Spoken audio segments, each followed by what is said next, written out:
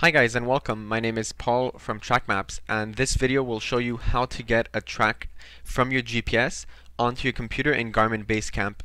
So what is a track? A track is basically a trip that you've done on your GPS, so real-time data that was collected and that you can refer to later.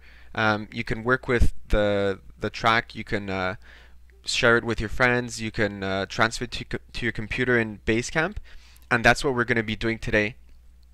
So the first thing to do is to open up Garmin BaseCamp. If you don't already have it installed, I have a link in the description below and you can just click on it and download it from Garmin's website, and it's free of charge, and it's also pretty easy to use. So once BaseCamp is open, you're going to go ahead and connect your GPS to your computer if it's not already done. Once it's connected, you'll see it listed under Devices in the left-hand panel, which is right here. So once it's connected and you see it listed, we're going to click on User Data.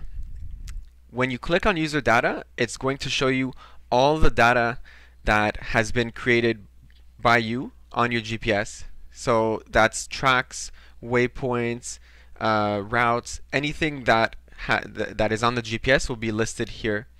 So we see that there's one track here. I'm going to click on it just so you can see. So this was an ATV track, and this was real-time data that was saved onto the GPS. So now we want to transfer it to our computer in BaseCamp. So to do that, we'll right-click on it, and then we'll choose Send To, and then My Collection, and we'll press OK. So you see there's a green bar here. It's now done, and there's a green checkbox, and that means that we're all good, and the track is now in Garmin BaseCamp.